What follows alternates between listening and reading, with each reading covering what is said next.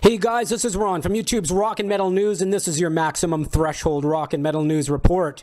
Entheos, the band featuring ex-Animals as leaders and the Faceless members, are set to release their new album called The Infinite Nothing. It will be released on April the 1st through Artery Recordings. The track list is out. Some of the songs are New Light, The Infinite Nothing, Terminal Stages of Nostalgia, Bad Chemicals, among others. Pre-orders and merch are available now at arteryrecordings.merch.com. And the band is going to be heading out on tour with The Contortionist and Monuments, among others, so you can check out their official website for tour dates. And the Butcher Babies have announced a headlining U.S. tour in March, which starts March the 10th in Pittsburgh and goes to March 20th in Scottsdale, Arizona. So far, you can check out their official website for the tour dates.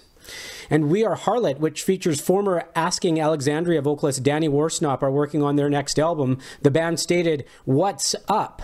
You want a new Harlot album?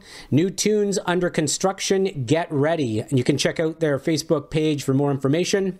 Continuing with your MaximumThreshold.net rock and metal news, Killswitch Engage have released a music video for their new track called Cut Me Loose. It's on YouTube now. The song is off their new upcoming album Incarnate, which is out through Roadrunner on March the 11th. You can pick up the digital single now on iTunes.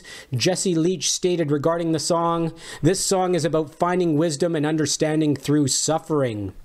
And Straight from the Path have a new drummer who is Craig Reynolds, formerly of the Harp Machine. He replaces Dan Bork.